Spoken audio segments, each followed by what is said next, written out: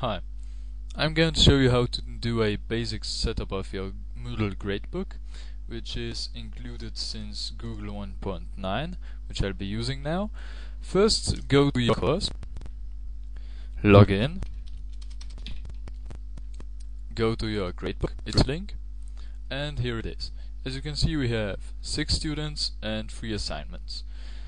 And in order to set the specific way of showing the grades in every column, you can use either a global setting, which is in the course settings from the combo box on your left side, then choose the grade display type combo box, and here choose whatever you want.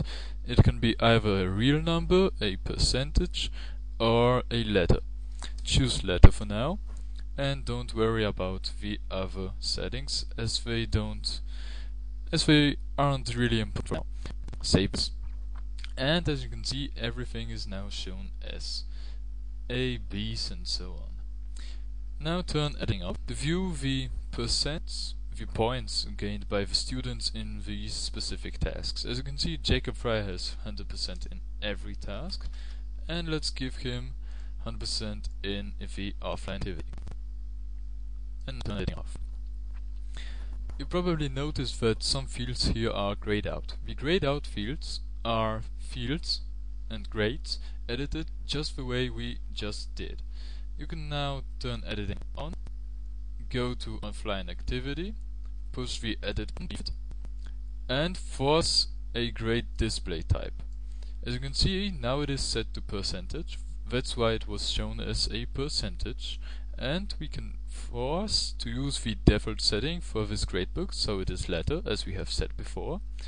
So let's stay with this setting.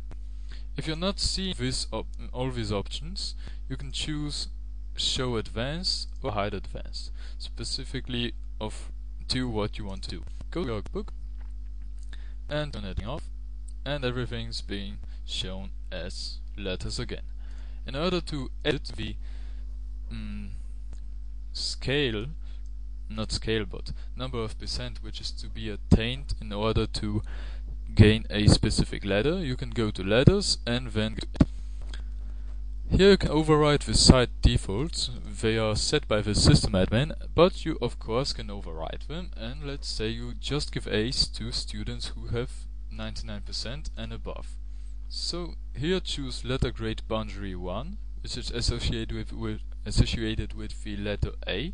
You can put here anything you want. You can even put AAA, and an AAA is to be given for any student above 99%. Now, save.